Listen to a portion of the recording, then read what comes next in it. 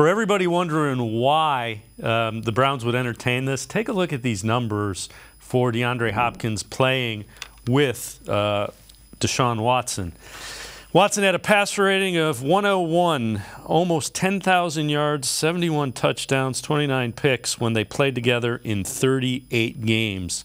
So I guess the question becomes this, Brad, when you look at it. How much have the Browns upgraded their wide receiver core up to this point? And does DeAndre Hopkins, does adding him to that, does that move the needle that much further ahead?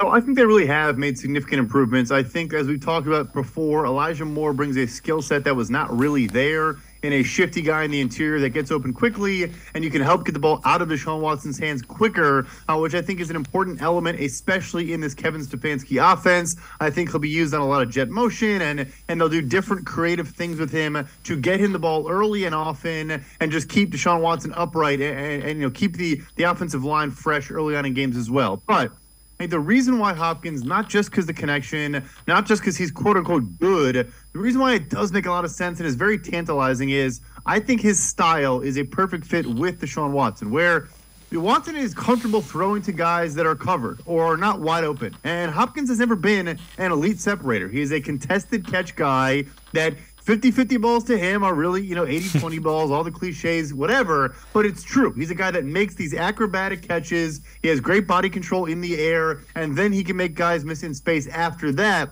And Watson is a guy, some quarterbacks don't. Some quarterbacks like a Derek Carr, they're afraid to throw to a guy that's covered, and they don't trust he'll come down with the football. I think Watson and him have always had a good, both of their styles line up pretty well. I guess you would say that's the Donovan Peoples-Jones in this offense, and no one's going to argue he's a better player than DeAndre Hopkins, no matter what version you're getting. I think that's the tantalizing piece is stylistically, he's, again, a different piece than what they have in this offense, at least at a high level, because I do think Donovan Peoples-Jones is a good player, maybe not a great one, though.